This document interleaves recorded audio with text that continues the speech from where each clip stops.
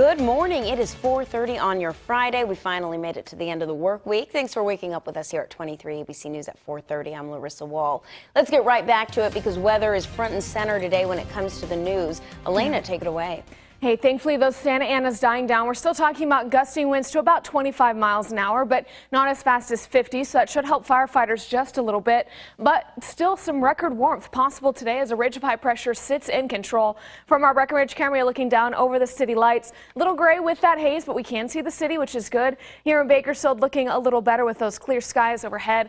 45 degrees right now with calm winds in the valley, and later on today that air quality is still unhealthy for sensitive groups, but it's climbing. Expect it to be unhealthy this weekend.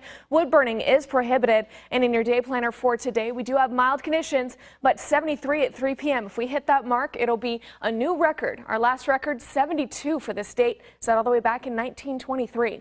Here's a look outside at your traffic, and unfortunately we have some sad news to report. There is a fatal crash at Monitor Street and Fairview Road. This is over on the east side, down kind of in the southeast, to take it easy. This intersection blocked by that fatal crash. You're going to need to take South H or Union instead to get north and south. You can also head up to Pacheco or down to Panama Lane to get across. Larissa?